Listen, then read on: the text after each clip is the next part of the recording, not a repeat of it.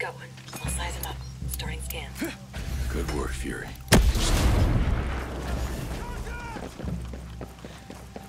Deploying drone!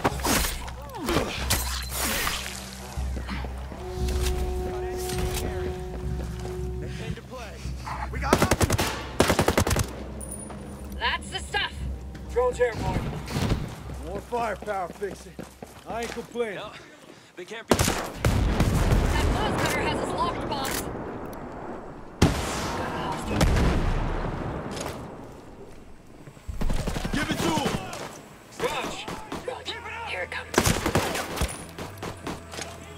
Spotted one. There. Gonna toss a grenade! Target hit!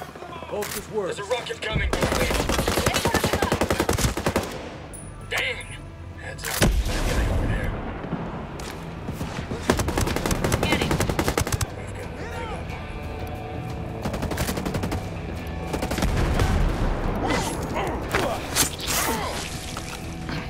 Another hostile over there. Got one! Shit, a breacher.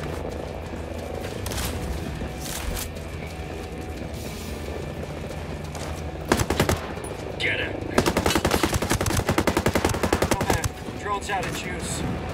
The extra firepower will help.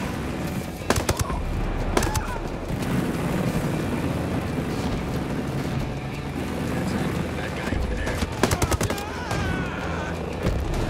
Got a rocket coming. Hey, heavy gunner in sight. Let's sit down.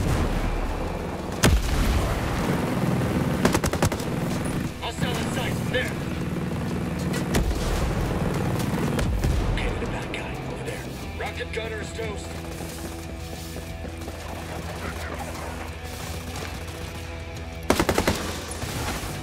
I get a rocket gunner.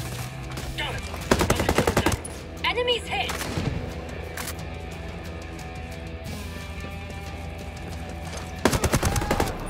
Hostiles here eliminated. I've got your back.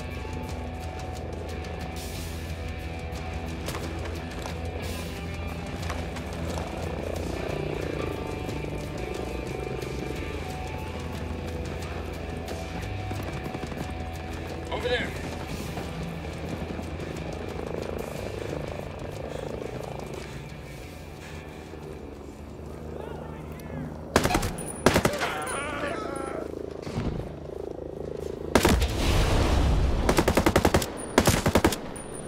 Shit. That guy spotted.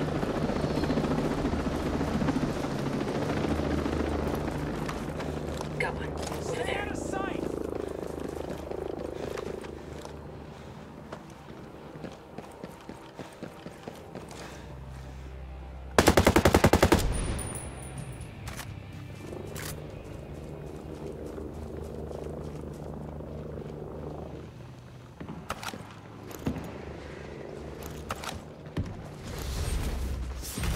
The facility's secured.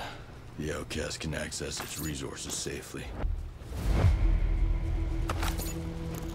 Bowman, Ito, Snowman.